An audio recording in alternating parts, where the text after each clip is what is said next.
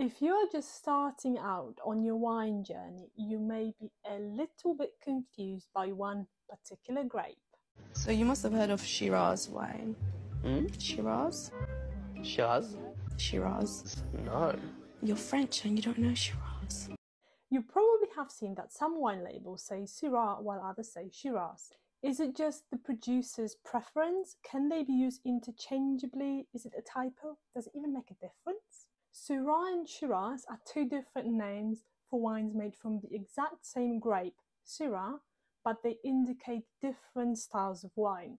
The name Syrah comes from France and indicates a style of wine that is lighter in body, lower in alcohol, with lower levels of tannins and flavours of black fruit and distinct notes of herbaceousness, for example green bell pepper or dried herbs. The name Shiraz comes from Australia and indicates a style of wine that is full-bodied, higher in alcohol, richer, riper, more concentrated and more fruit-forward, with loads of black fruit flavours and spice notes, for example black pepper.